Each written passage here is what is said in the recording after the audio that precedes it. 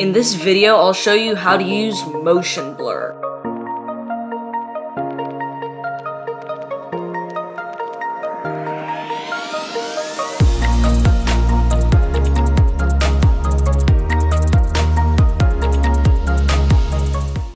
So I have this propeller scene right here, and if you hit play, you can see that it spins, which will give us some very nice motion blur once we put it in. And the way that we put it in is I'll go to the render settings and I'll just check motion blur.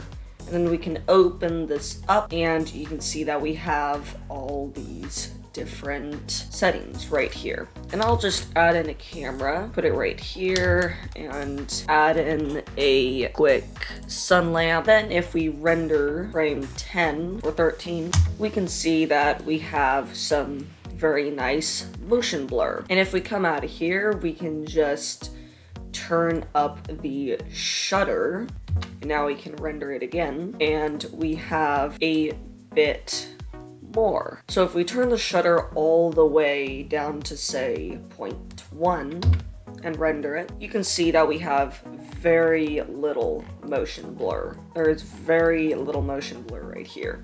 So I'm just gonna have this about at a 0.7, and this looks pretty darn good. So with that, I am going to turn the steps up to 5.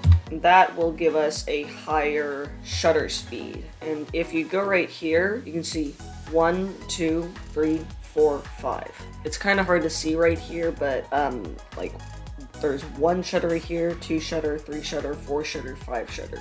So now we have 5 steps right here. And then the background separation, we can just turn this up to like a 200, and I'll turn this to black just so we can view this better. And we can see that this separates it from the background a bit more.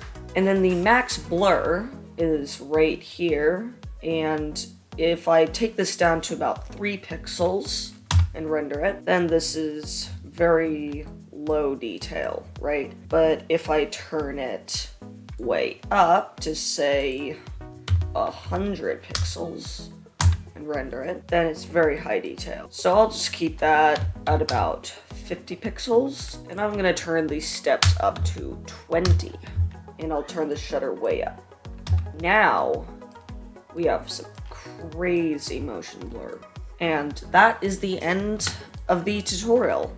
It was just a small little tutorial. I have some much bigger stuff coming up, so stay tuned for that, subscribe, and I'll see you in the next video.